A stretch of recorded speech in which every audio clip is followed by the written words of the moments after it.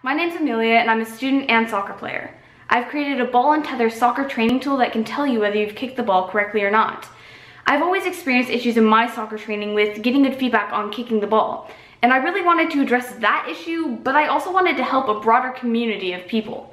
There are approximately 45,000 hearing and visually impaired people in the US alone, and countless others going through physical and occupational therapy.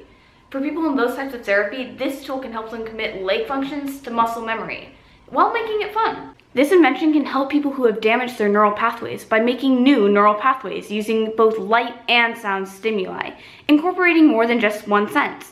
90% of all sensory information is visual, and the use of LEDs in my soccer tool can create neural pathways in that fundamental department.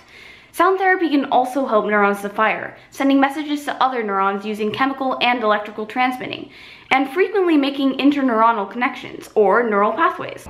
My invention provides sensory feedback on kicking accuracy, using a light and sound-based system inside the pole, so that both disabled and non-disabled people can all use the ball. I've also implemented a beeper into the ball so that blind people can kick the ball with increasing accuracy, and Braille saying "kick here" on the pressure sensor, so that blind people can set it up on their own. As part of the feedback circuit, the pressure sensor acts as a resistor, stopping the circuitry from operating. Inside of the pressure sensor, there are a bunch of polymers shifting around, allowing no current to pass through.